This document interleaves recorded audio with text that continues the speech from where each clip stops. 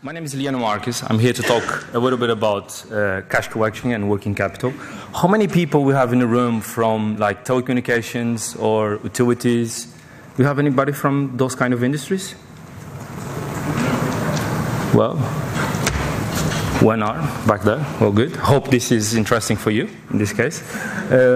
Well, I'd like to thank specifically Mango Solutions for the great conference. It has been a pleasure to be here. Some great talks. The food is awesome compared to some other conferences that we had the pleasure to go. Today I'm going to talk to you about cash collection. I'm going to just do a quick introduction so that you get familiar with the kind of work that I do and the kind of areas that I've been focused in the last couple of years. Then I will introduce you to the business problem. And again, this is important for you to understand that the solution that I'm putting together effectively tries to solve a business problem and has been tested in the field. I'm going to show you a little bit about our solution and how we have deployed.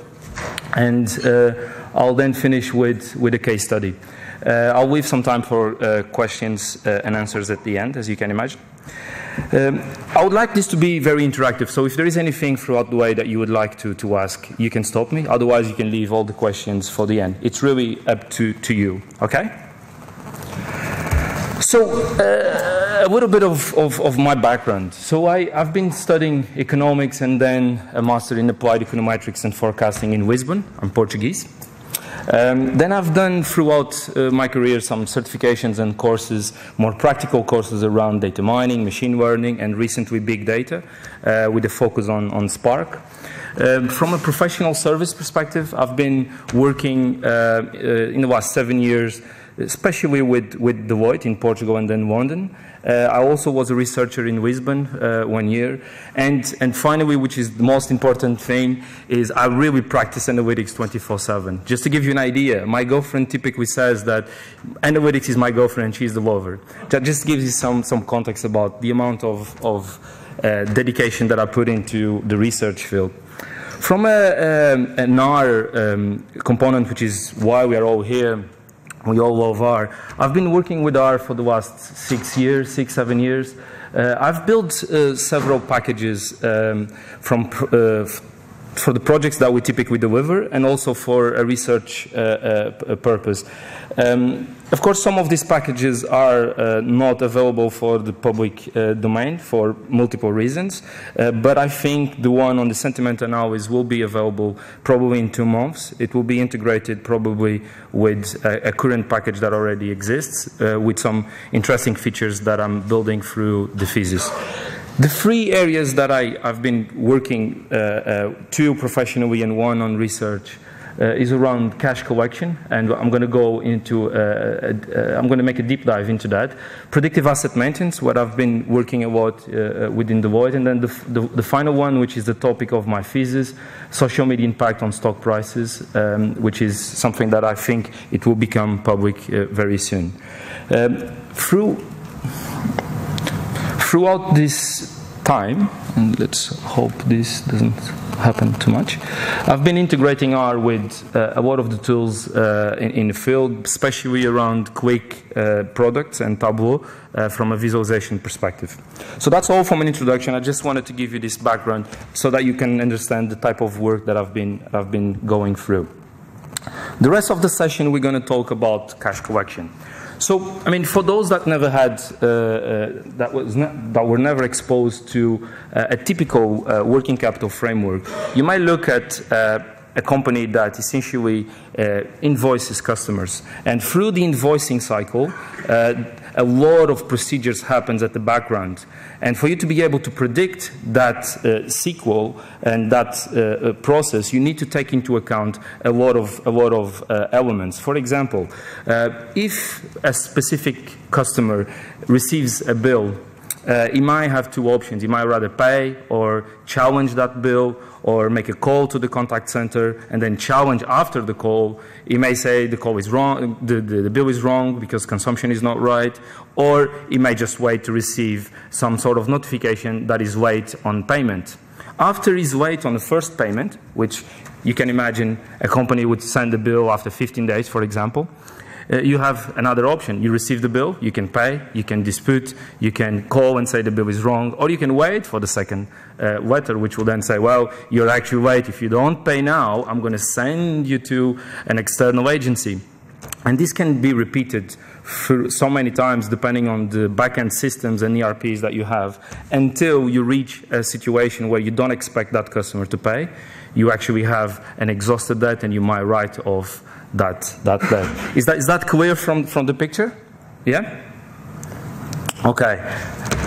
So within this framework, we thought about the different complexities behind this process and come up with a solution which gives the customers the ability to tailor their process to a modeling framework, then monitor the performance of those models, make actions out of the models and align those actions with their internal process, and then of course visualize all of this through a nice front end.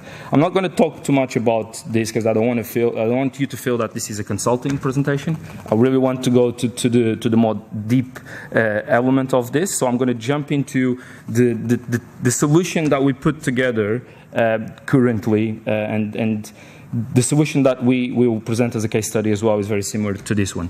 So as I presented before, there is many different processes that affects essentially the cash collection process. Of course, if you look at typically the back-end systems that you have in place, you have a payment system, you have a billing system. Sometimes the contact systems are really on a different place, doesn't connect to the main systems. The disputes may be a completely different system.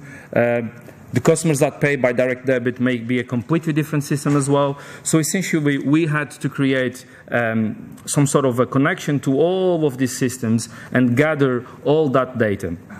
The way this was put together essentially leveraged the R and some packages that connect to those systems and brought everything through some SQL statements.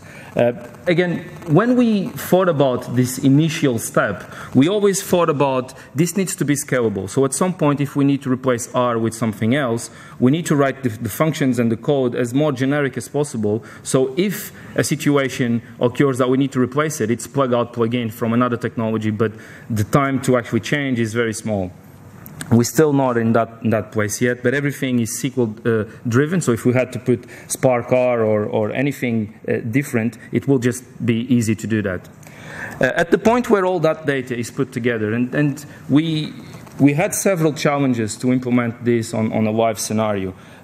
Because of many different things, different granularities of customers, different ways of the systems to store data, IDs don't talk to each other, so all that kind of nice stuff that you go when you're dealing with data quality.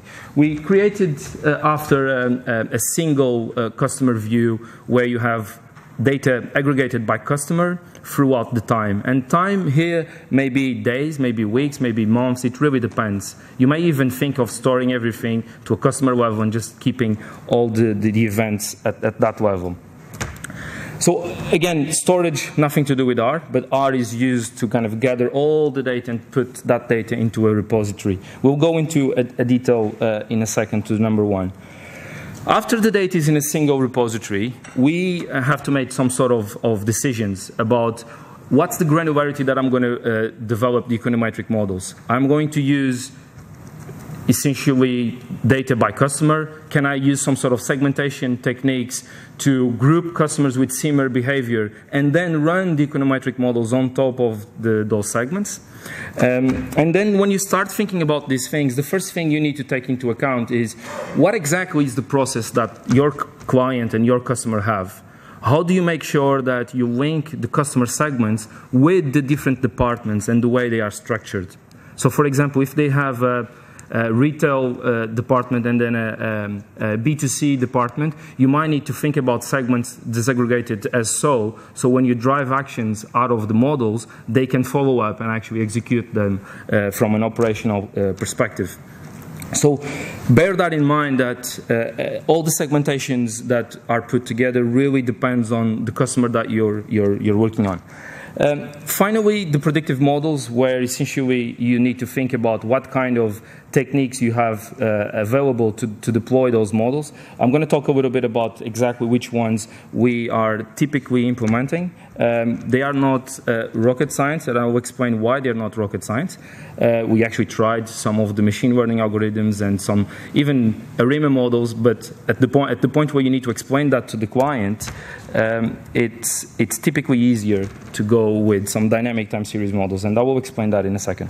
So again, typical framework to go end-to-end. We are leveraging as much as possible open source R and putting at the top visualization tools. In this case, this was not Shiny. By the time we developed this, Shiny didn't have the power that it has today. It was sitting on a quick dashboard, but I promise you that I will put this in Shiny next year.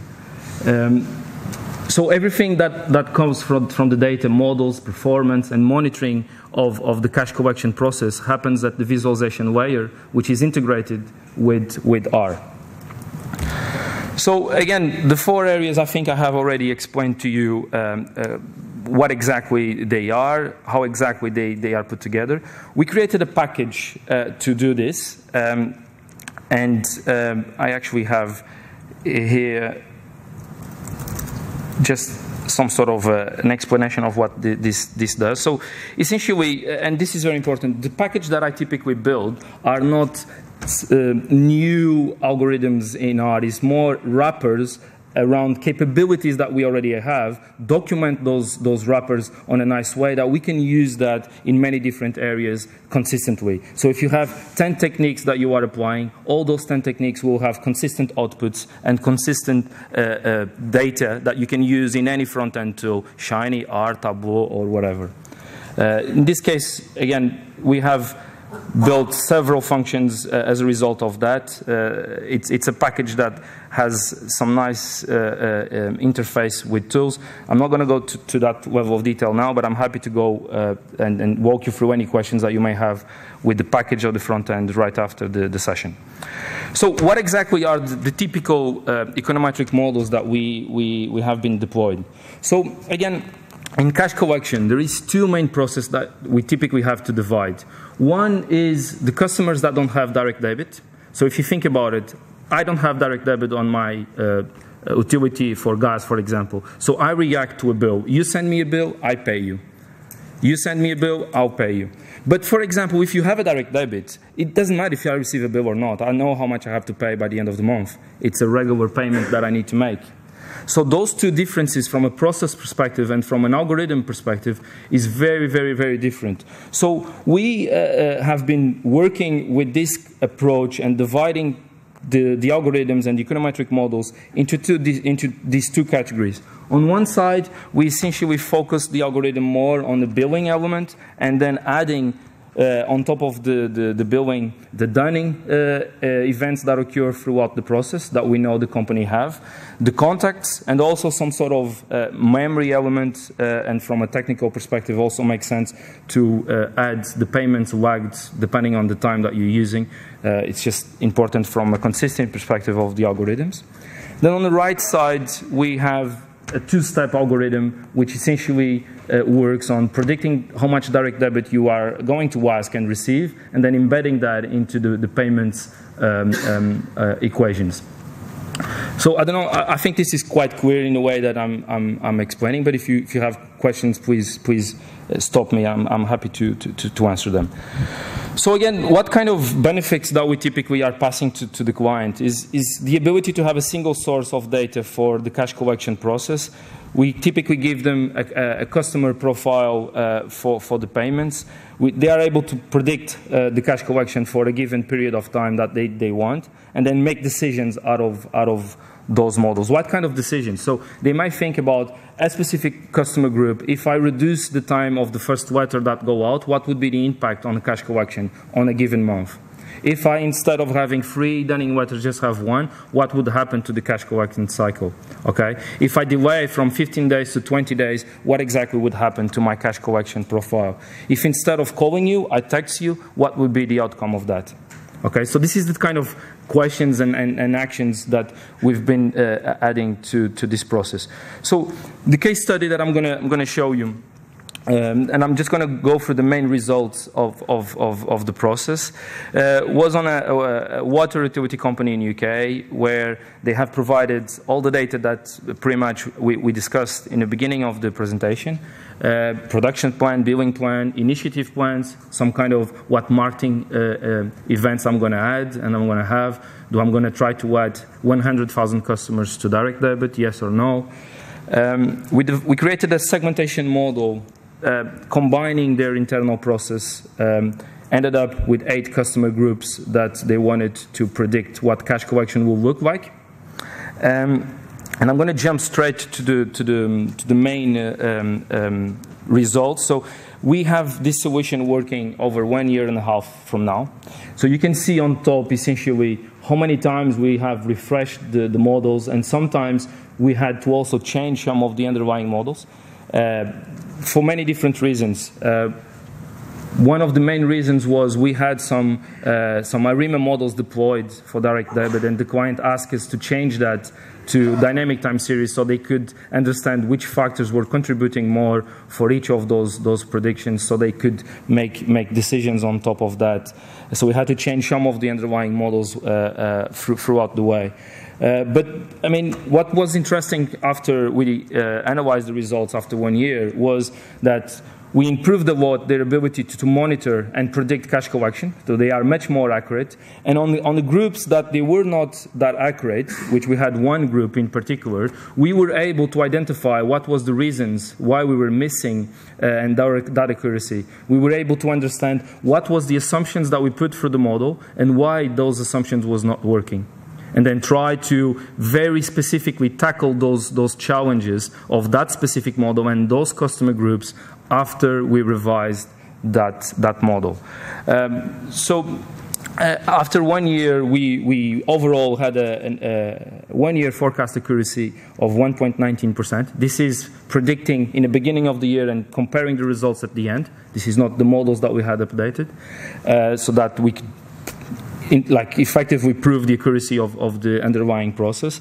But this process is improving over time, and we still can use R for the end-to-end solution. We are not at a stage where the solution is not working or we're having problems. There is a server that has a lot of memory, in this case, that is sitting underlying the solution, but is working fine, and we don't have plans to replace that in the near future for now. Well, this is pretty much what I had to present to you today. I'll then now move to questions that you might have. I'm more than happy to answer them. And if you are curious about the front-end solution or the package, we can also do it afterwards. Thank you.